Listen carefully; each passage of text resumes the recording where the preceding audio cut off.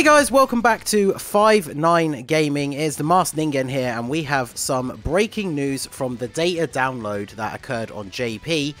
Some special missions have been revealed for the new GT Legendary Goku event. Similar to the previous LGE missions, you are going to be required to beat the stage with specific category teams to complete these missions. So I brought some guys on to talk about it, and we're going to jump into the discussion now. We have Nolar, Saito, and Waffles here. Say hello, boys. What's going on, everyone? Hello.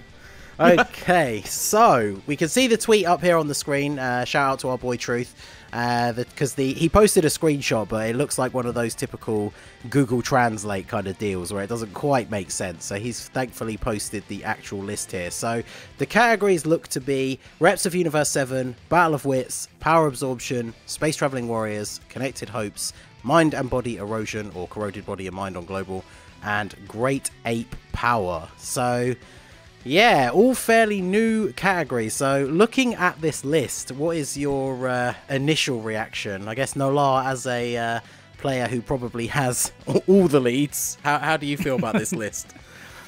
Well, specifically for JP, this looks pretty fun because Reps of Universe 7, because of the 6-year anniversary, again, that's going to be a lot of fun with the 2 new LRs, maybe even, 17 Frieza, and then the U7-17 team. Like, that'd be great.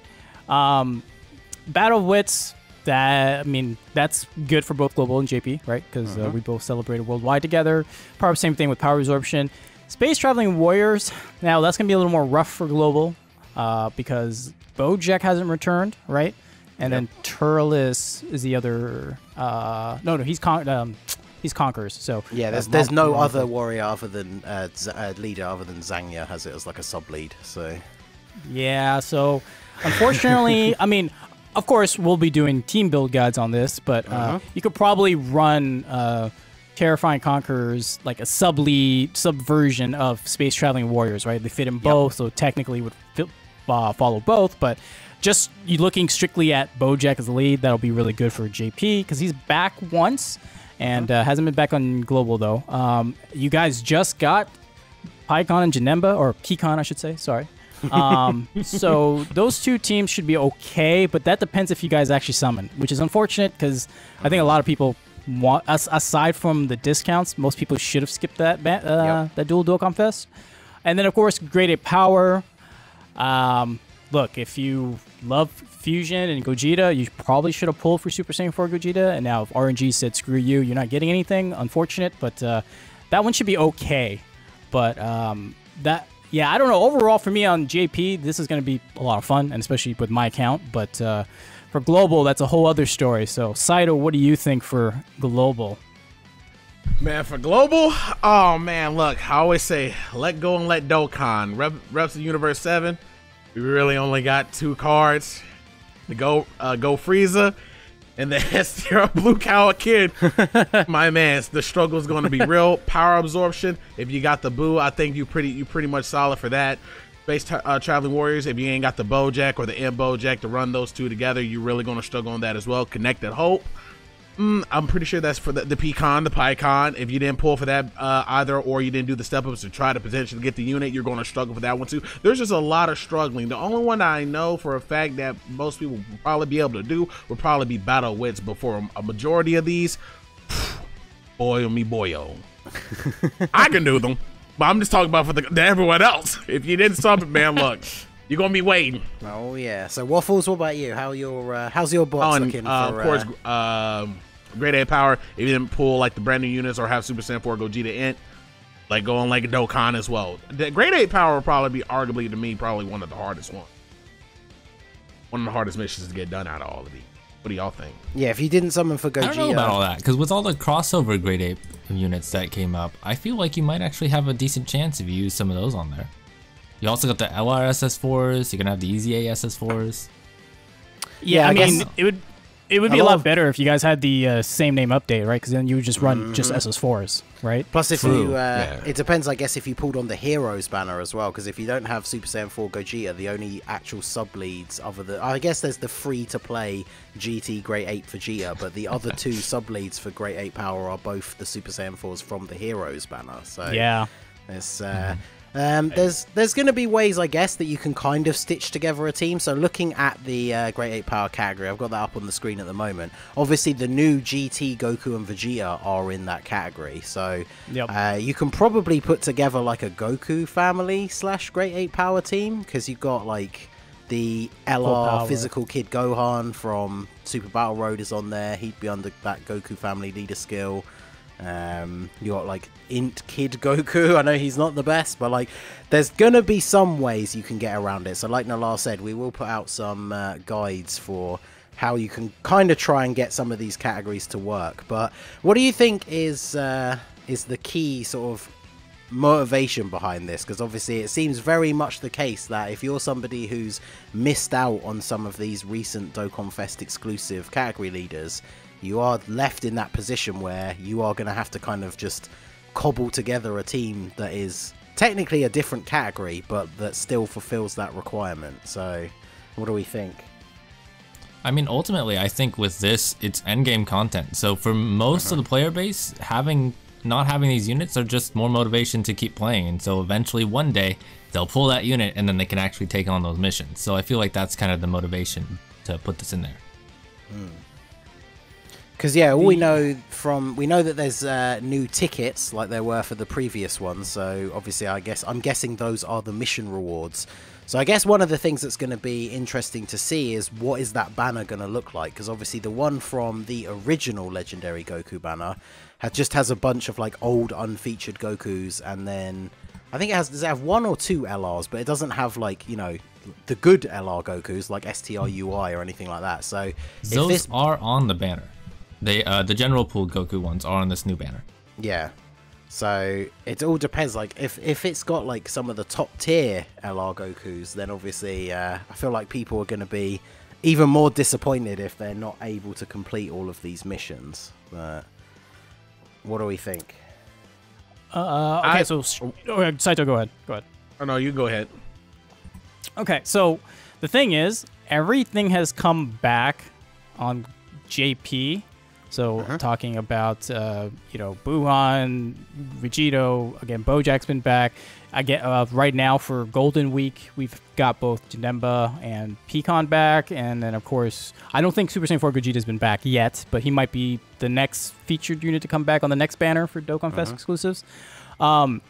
This is going to be a controversial take, but this might be the reason why you can make an argument that Global and JP shouldn't have shared celebrations, because yeah, you're gonna get everything together, but obviously this is more meant for the JP player base because they've had those units featured and had chances to pull them or buy them with coins, more specifically because they've been back, compared to Global where they've only shown up once and you didn't know this was coming. So if you didn't get them the first time, which realistically for the majority of the player base, they'll skip some banners, right, to think about the stone economy. This is unfortunate. Right? Again, we'll get you guys figure out a way to get around it, but if you're just going to go the path of least resistance, which is just have a lead for the team, go for it. This is just not good, a good look for Global at the moment. So my point here is you could make the argument that a shared Global celebration, JP, this would argue against having that because this might be better for you 3 or 4 months down the line when you've had those units come back and you could buy them with coins, right? So... I guess I would almost rebut against that by saying that just because it is permanent, like us getting it sooner just means whenever you can make a team to take it on or whenever you do pull the lead, then you'll be able to actually take it on. Like, if I don't see the idea of just making us wait for it if it's just going to always be there for you. You know what I mean? Yeah, I mean, it's a good point. It is a good point, but the counterpoint to that is, well, it would leave a good chunk of the player base frustrated. You can't. Okay, that's the downside of that. I mean, it's always going to be around, like you said, but that is another argument to be made where, well, I can't do it, so screw this. Why would you even show me? You know, like there's going to be people that say that. So anyway, sorry, Nick, to cut you off.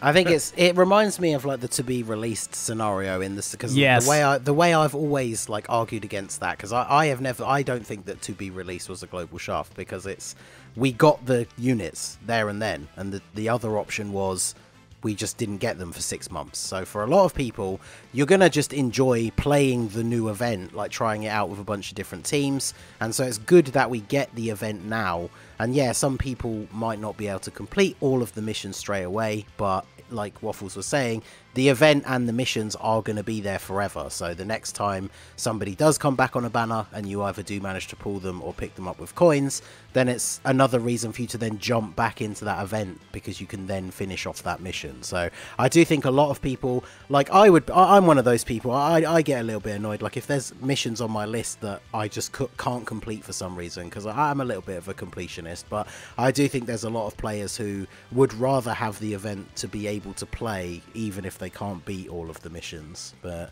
Saito, what were you gonna say? Honestly, I forgot. But it was about the point about before you brought up how JP and Global, they shouldn't be doing the thing all at the same time. But when I think about it, sure, these missions, they're going to just be unbearably almost impossible for people to complete. But when I also think about it, you may be able to toss some teams together, whether or not you don't have the lead, because I'm pretty sure I'm not pretty sure, but I'm sure that they'll probably keep the thing. You got to bring 3 of these individual units from this category, right? Or do we not know that yet? It's gonna be a full team for for the Legendary Goku missions, it's 6 units from the category, so the only one you can kind of get away with. I'm thinking of Infinite Dragon Ball History. Infinite Dragon Ball. Never mind. That's Infinite Dragon Ball History I was thinking about. Okay, never mind. Let go of Lake Dokkan.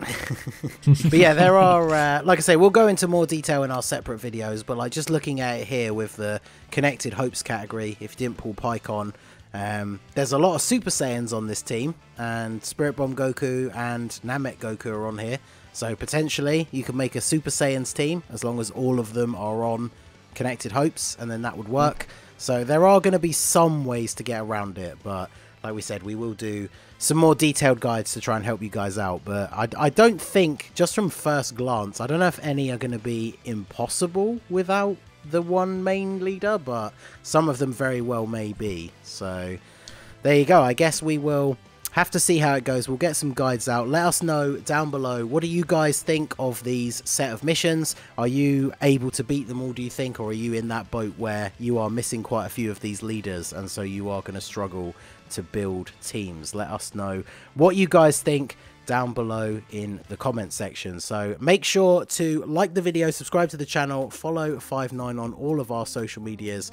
Big thank you to Nolar, Saito and Waffles for jumping in for this discussion. And yeah, let us know what you guys think, and we will see you all again soon.